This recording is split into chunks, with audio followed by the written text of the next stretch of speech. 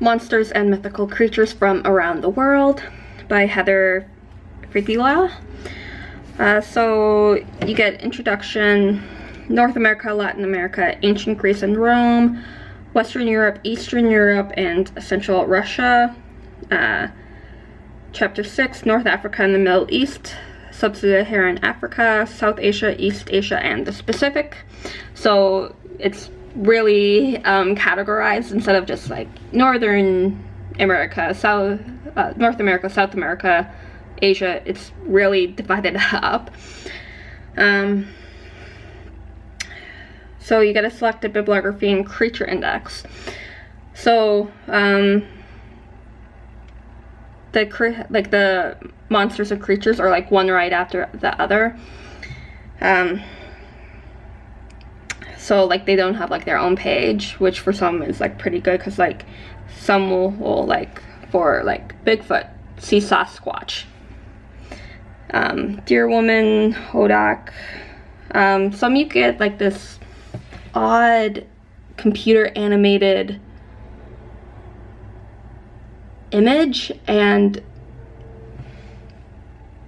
I'm put off by these.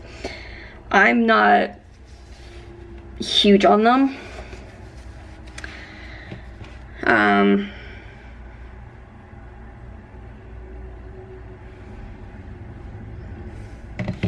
And like for each spot that they're like talking about, so like South America, like Latin America, you do get like an introduction to like that area, and then you're getting into the creature. Some will have like paragraph on paragraph. Some may have like a few lines, others may have see whatever, like for Bigfoot, see Sasquatch, and then you get that explanation, because some may go by a few different names. A decent selection of monsters and mythical creatures that have been mentioned over time. So you get an introduction to the myth and the creature itself.